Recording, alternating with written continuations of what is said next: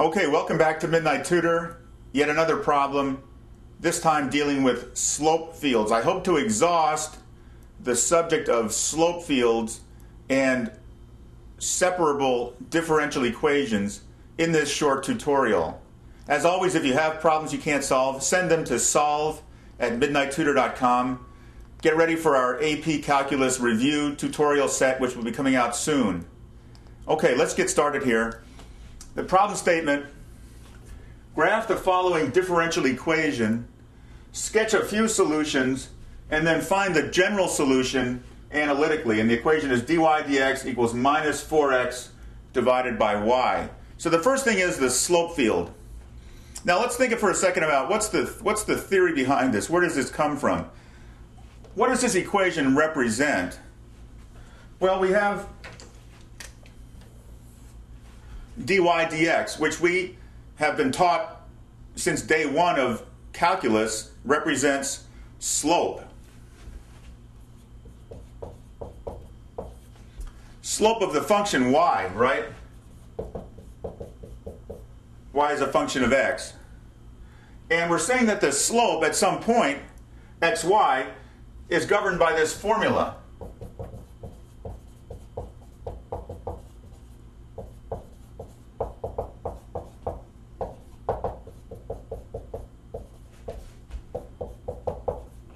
So you can see that as the function moves, right, at different places in the plane, the slope is going to be different. And slope is just how steep or not steep is a line, right? A tangent line. So we have the slope as we move around this thing is going to vary somehow. It's not always going to be the same steepness. Well, this gives us a recipe, so to speak, for what that looks like. Now, the ultimate answer is, what is this function f of x that has this property, right? Because that's something we can use in life.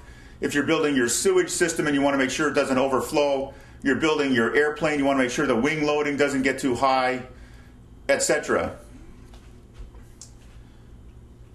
You started your own hedge fund and you want to make sure your positions don't get out of hand. The same principles apply in all cases. So we have a recipe here for the slope at any point for this function f of x. So now the first thing is to graph it.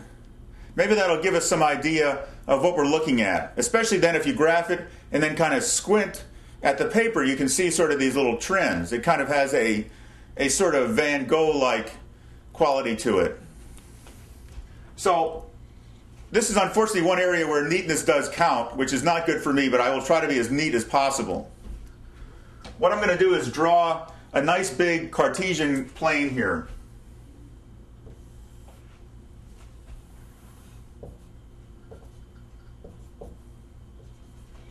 Usually on any test, they've already given this part to you, so you don't have to worry about it. And I'm going to go from 5 to minus 5 in each direction.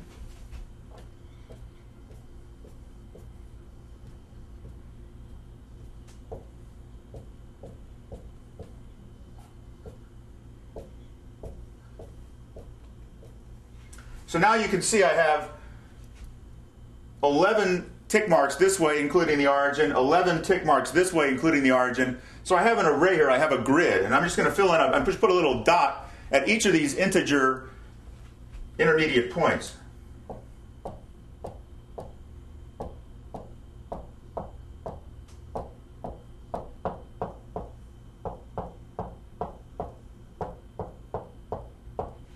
And remember, we have all our dots. Remember the axes also, where the tick marks are, there should be dots there as well.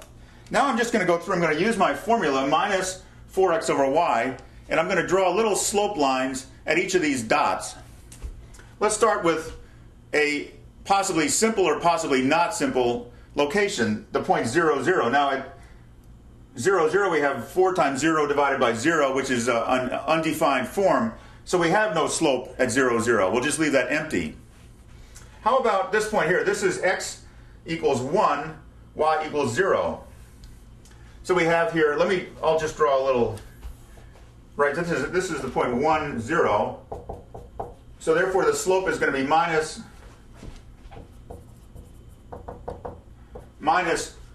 4 times 1 divided by 0. Well, that's still not good. We still have nothing to define, so I'm going to leave that empty. Now, in fact, the entire x-axis has y values of 0, and so the entire x-axis is going to have no slope. So we just killed 11 points right off the bat there.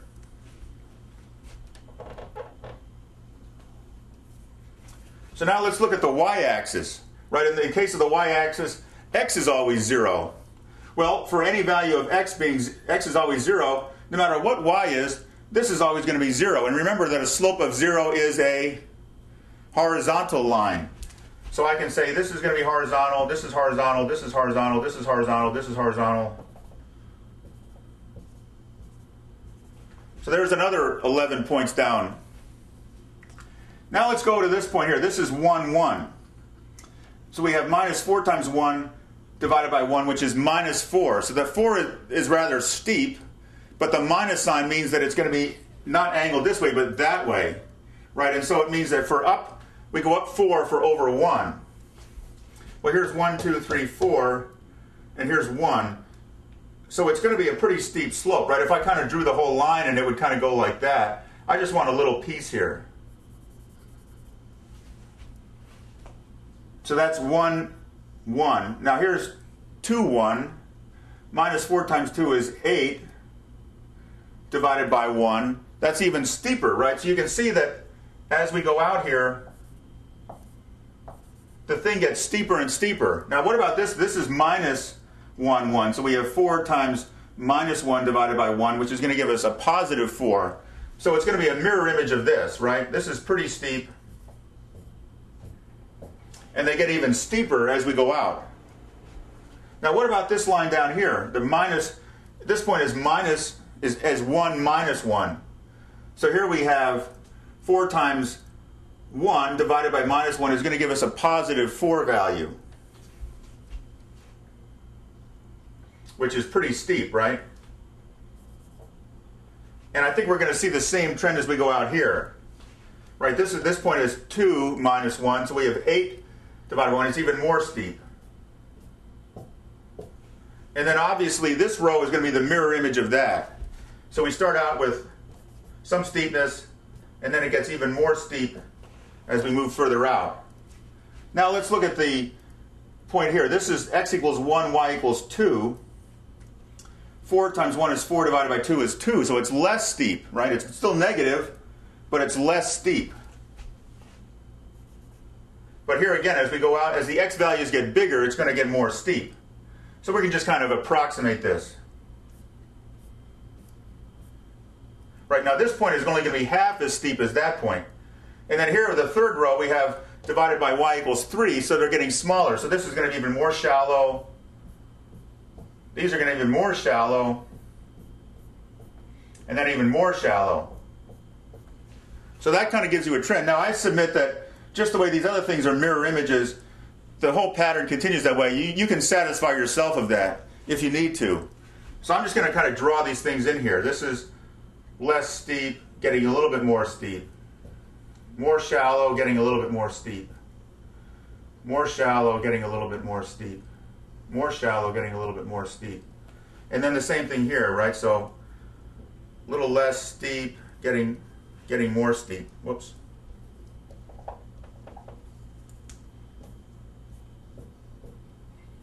Less steep, getting a little bit more steep. Less steep, getting a little bit more steep. Less steep. And then this quadrant.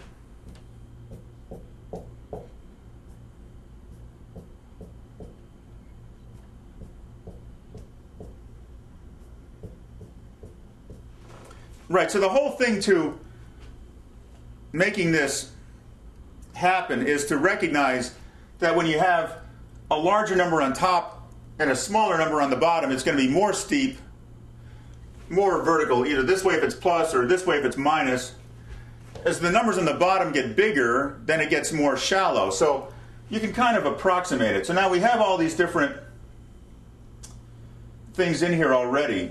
So now we kind of have to use our Van Gogh-like analysis and kind of squint at the thing. And you can see sort of this swirling motion, right? And in fact, it says now, sketch a few solutions. So what we want is a function f that's going to satisfy all these different slope conditions as it goes through those points. And so we can kind of generalize a little bit. We can see that maybe there's something here, something here, something here, something here. So you can kind of see this pattern, right? Now I'm drawing circles. It remains to be seen whether this is actually correct or not, but it kind of does have this circular quality to it. The problem is that these slopes are much finer here, so we don't, it's not exactly circular, right? It's round, but may not be purely circular. Good enough for the purposes of this analysis. And these are all valid solutions because we always, when we do integrals, we have this thing called c, which can be any number, so there's multiple possibilities here. Now let's solve it analytically and see if we come up with something that resembles this.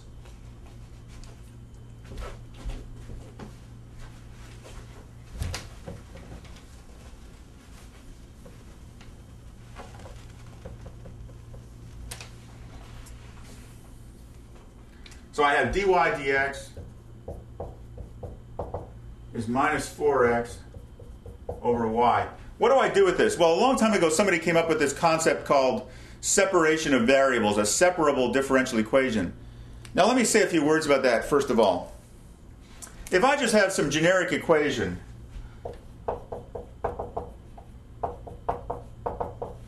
and I want to solve it, can I go in and just take the derivative of both sides and say, okay, I'm just going to take the derivative of this whole thing. It's an equation after all. And then I end up with 6x plus 5 equals 0. No, that is not possible. That is not valid. That violates the principles of mathematics. You just cannot randomly take a derivative of an equation, right? The same thing is true. You can't take an integral of both sides of an equation in a general way. That's invalid, right? The equation says that things are equal. It doesn't say that their slopes are equal or whatever else. Totally invalid. So then why, in the case of a separable differential equation, can we do just that, integrate both sides?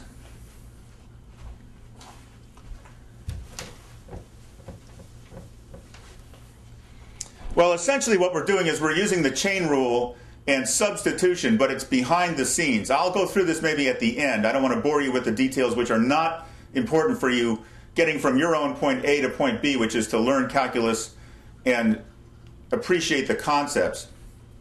But I think if you understand what's behind it, it makes it less of a science from outer space, where things just kind of appear like asteroids, they just drop in, and it makes it more like a story that has a plot, and it has characters and a goal and so on and so forth.